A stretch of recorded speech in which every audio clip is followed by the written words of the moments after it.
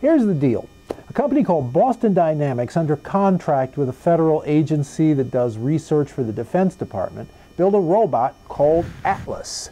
This is really basically a test bed. It's a robot that is to be used to learn how to teach robots to do a variety of things needed to deal with emergencies. First responder robots could be used in every situation, from dealing with a fire in a warehouse to somehow trying to get control of an out-of-control nuclear power plant. The idea is you send a robot to do the jobs that humans can't do because they're too dangerous. These robots are going to be able to climb into a truck and drive themselves into a danger zone. They'll be able to use axes and hammers and power drills. They'll be able to walk upstairs. They'll be able to open doors. That's the general idea.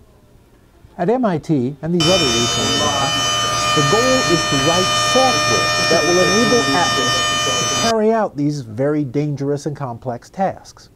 Along the way, the scientists and engineers are getting constant reminders of how really complicated everyday actions can be. It's going to take a long time before a robot can be trained to do these kinds of tasks, but there's no question that it is going to be possible.